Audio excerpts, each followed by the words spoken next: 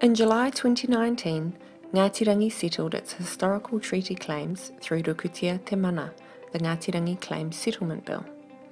As we look to the next 1,000 years, a revised Ngati Rangi group structure has been set to take us into the future.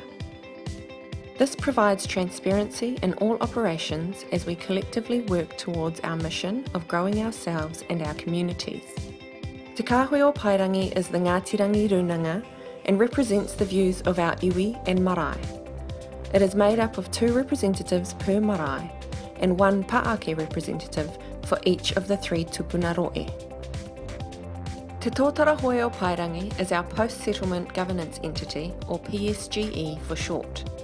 Te Tōtara Hoi has 7 trustees, 5 of which are elected by adult registered members of Ngati Rangi.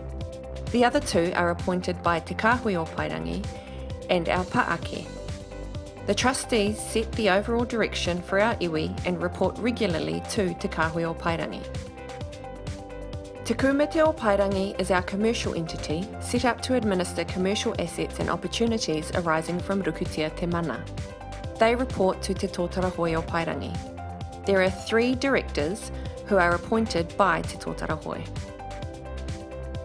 Ngā Waihua o Pairangi, previously known as the Ngati Rangi Trust, is our operational hub who manage our environmental, social, whānau ora and cultural kaupapa. The trustees for Ngā Waihua are the same trustees for Te Tōtara Hoi.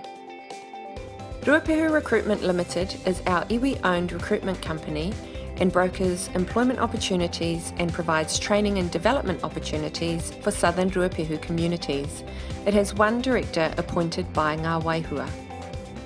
Together, this structure forms the Ngati Rangi Group. Want to know more? Click on the available links or go to our website ngatirangi.com.